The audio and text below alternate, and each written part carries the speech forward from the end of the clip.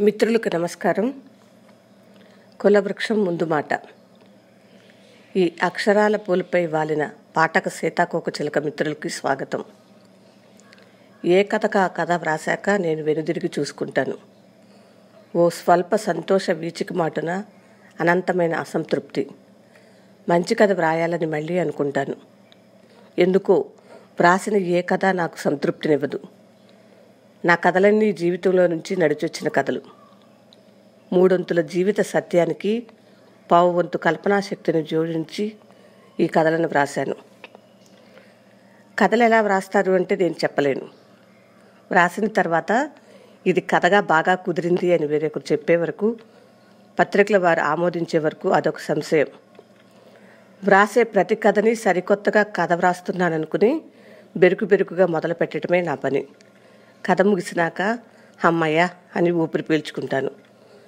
నేను రచయిత్రినై సమాజానికి ఏదో సేవ చేస్తున్నానని అనుకోవటం లేదు.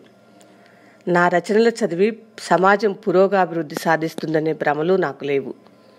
నా కాలంలో నా చుట్టూరా ఉన్న ప్రపంచం ఎలా ఉంది, ప్రజల జీవనము, జీవితాల్లో సంక్లిష్టతని నా దృష్టికోణంతో దర్శించి నా ఆలోచనలకు అక్షర రూపమిస్తూ నా కాలాన్ని నమోదు చేశానని అనుకుంటానంతే. నా మొదటి కథా సంపుటిని చదివిన మిత్రులు వారిచ్చిన ప్రోత్సాహంతో రెండో కథా సంపుటిని మీ ముందుకు తీసుకొచ్చే ప్రయత్నం చేస్తున్నాను. ఈ కథా సంపుటిలో 24 కథలున్నాయి.